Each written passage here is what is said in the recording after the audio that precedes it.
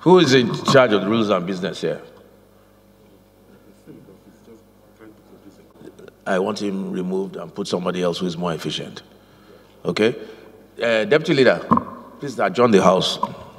I hereby move that this House do adjourn till Tuesday, 11 a.m. Next week, Tuesday, 11 a.m. And so move, Mr. Speaker. I rise to second the motion for the adjournment of the House moved by the Deputy Leader of the House. I'm going to hold you responsible. I'm going to hold whoever is responsible. This House sits at 11. Everybody knows that. We adjourned yesterday to 11 o'clock. It's 11:20. When I came in, there was nobody on this row. You weren't here. None of your deputies were here. The order paper is not ready. We cannot function as a House. I mean, what kind of thing is that? What kind of thing is that? That we are now forced to adjourn the House.